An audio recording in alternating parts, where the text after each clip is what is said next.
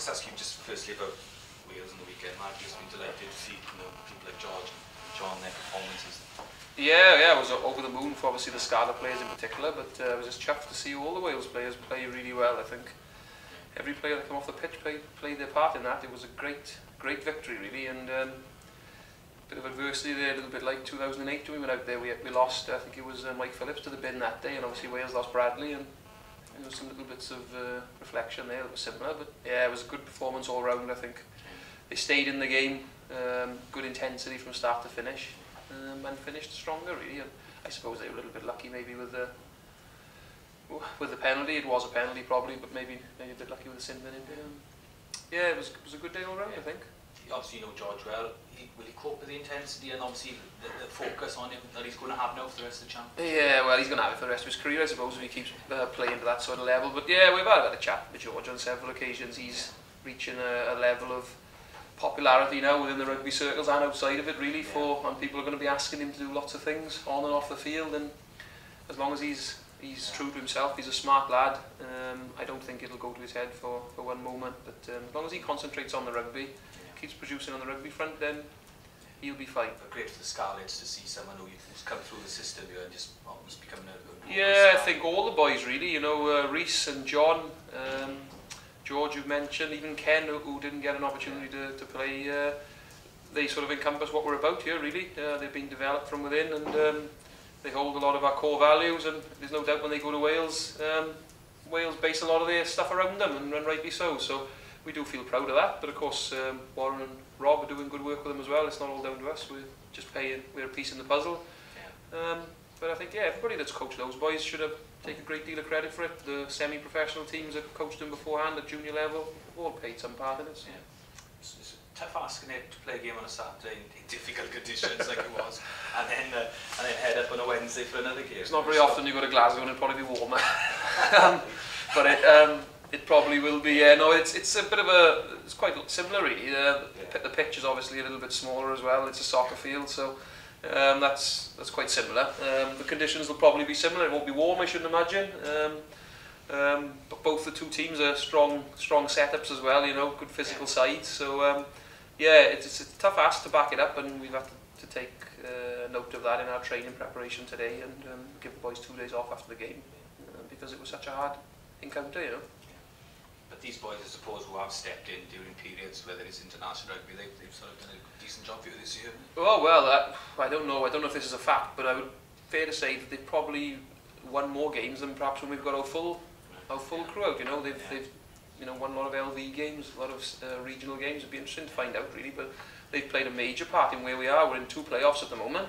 We'd like to be in the main Heineken, but obviously we're in the Amlin, which still is great achievement, and obviously the last playoff we're after is the league, so they're going to play a vital role over the next 6 weeks really, in trying to secure that playoff spot for us. A tough couple of weeks in it because you got Leinster as well the following week. Yeah, and Treviso then as well. Yeah. So you're in that position where you're just bordering on the playoff places. Yeah, yeah, it is. I think we got a hard-fought victory up in Glasgow towards the end of last season, which gave us a shout of qualifying for the playoffs in the last game. We just missed out on it, as you know. But you know, if we got aspirations of getting into the playoffs, we do need to get something from this game, I think. Similar position, are they, in terms of... Yeah, they're 4th, I think, are they? They're point ahead of you, and similarly they've got a lot of players missing in Scotland as well. So. Yeah, well they brought a mixed team down here. The last time they came down, they were very formidable, so I'm not envisaging it a very light encounter up there. They've put many a good side to the sword up there recently, both with their so-called first team and their squad players. So the good thing about us is our squad players have done particularly well for us. I think they didn't play as well as they could have last week, but I'm looking forward to a good performance from us this week, really, to make a good account of ourselves. Josh back there, I believe. Yeah, he's trained with us today anyway, so hopefully Josh will be in the mix tomorrow when we announce the team. I'm not sure whether he'll be in a starting position or obviously off the bench, but we look to keep Josh in there, and good to have him back. Yeah. Josh playing at the top of his game is a great player to have in your squad, so it's good to have him back. Injury to Rob, obviously, and obviously Aaron and Ben. Yeah. Yeah, well, we're fortunate. We've got a lot of good back row players here, and they can't all play at the same time, and it is difficult. But we're very fortunate, and to start having people like Josh now coming back, Shings if he's not involved with Wales, obviously to have him back, and to join the likes of Kieran and Johnny Heads, who've been very good for us.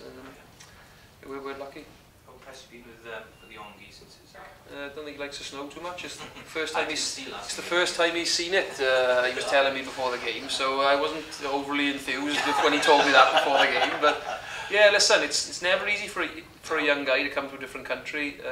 Don't speak the language, but like the natives.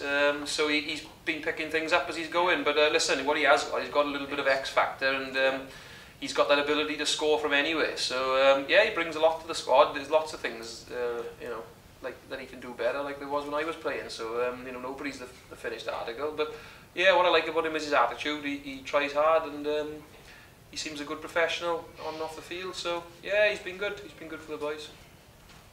Challenging. You talked about 2 playoffs already, and looking for another one. It's a big ask. It's a tough test for the squad, isn't it, to go juggle all 3 in the closing 2 or 3 months of the season.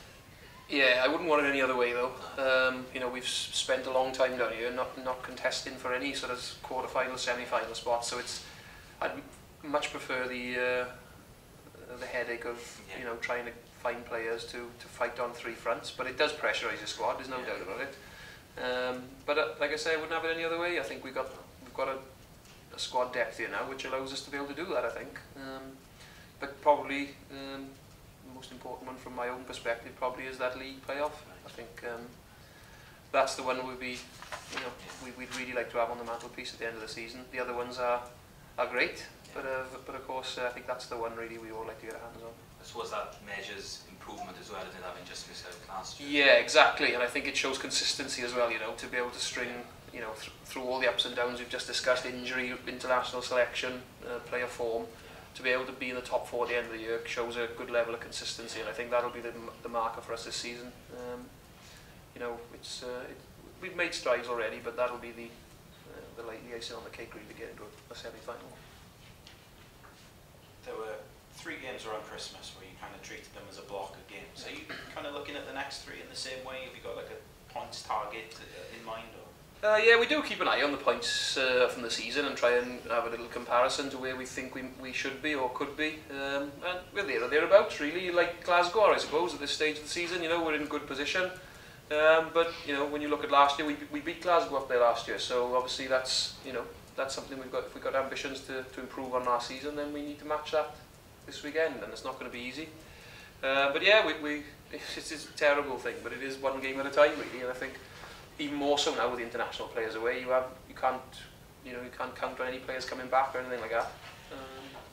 And I think that'll probably reflect in this week's selection. Really, we're not banking on those players coming back. If they are available, then it'll be a bonus. How vital are these next 3 games to your league aspirations? Oh well, they're very, very important. I think the fact that Glasgow are 1 point ahead of us becomes a very big game. Treviso with Treviso again is another game which is midweek as well, which will become important during the Six Nations. So I think it's not this block of the Six Nations really is the important one. I think we need to come through that with more wins than we get losses, and hopefully come through it with the squad in a healthy situation as well. There's no one fast way, and I think we're trying to develop that here.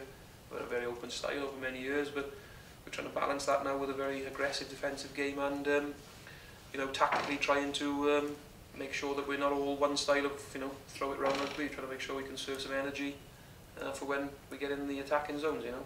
So it is a balancing act, but it's one at the moment which is going okay for us.